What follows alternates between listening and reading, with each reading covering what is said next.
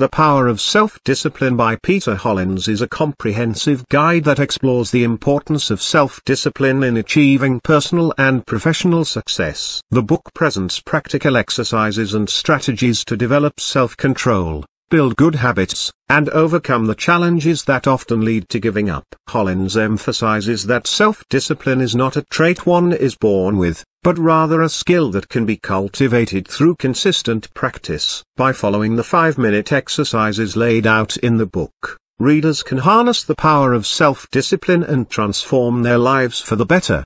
Chapter 1. The Art of Developing Self-Discipline. In this chapter, Hollins introduces the concept of self-discipline and highlights its significance in achieving goals.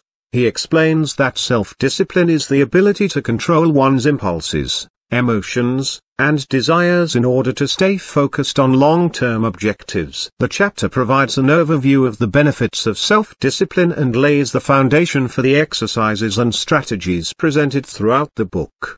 Chapter 2. The Role of Habits in Self-Discipline. Hollins delves into the relationship between habits and self-discipline in this chapter.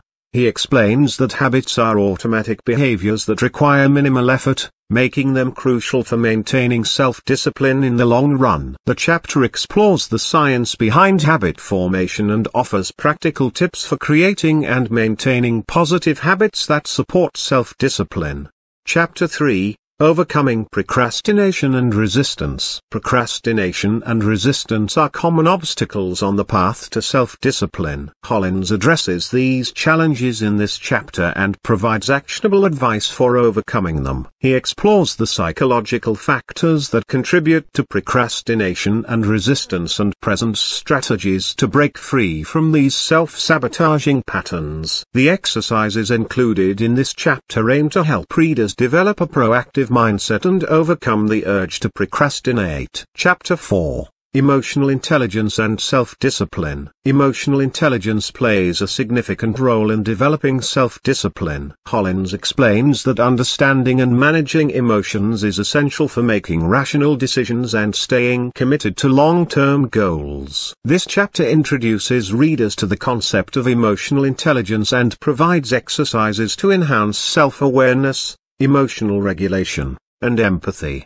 Chapter 5. Strengthening Willpower and Self-Control. Willpower and self-control are vital components of self-discipline. In this chapter, Hollins dives into the science of willpower and presents strategies to strengthen it. He highlights the importance of managing energy levels, setting realistic goals, and creating an environment conducive to self-control. The exercises in this chapter are designed to help readers build willpower and overcome the temptation to give in to immediate gratification.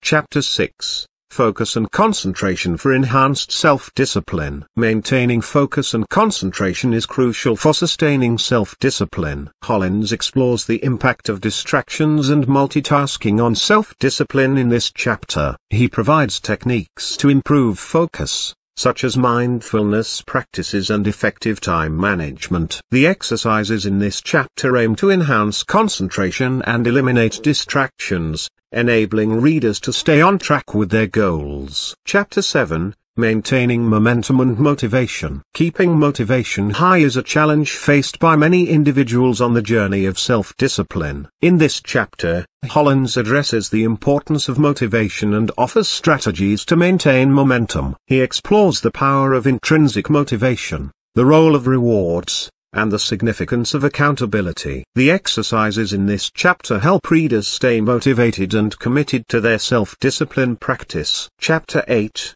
Overcoming Obstacles and Bouncing Back. Obstacles and setbacks are inevitable in any pursuit of self-discipline. Hollins emphasizes the resilience needed to overcome these challenges and bounce back stronger. This chapter provides strategies to maintain a positive mindset, reframe setbacks, and learn from failures. The exercises included aim to develop resilience and equip readers with the tools to overcome obstacles in their self-discipline journey. Chapter 9. Self-Discipline for a Successful Life. In the final chapter, Hollins discusses the broader implications of self-discipline in various areas of life. He highlights how self-discipline can improve relationships, career prospects, and overall well-being. The chapter concludes with a reminder that self-discipline is a lifelong practice and encourages readers to embrace it as a fundamental tool for personal growth and success.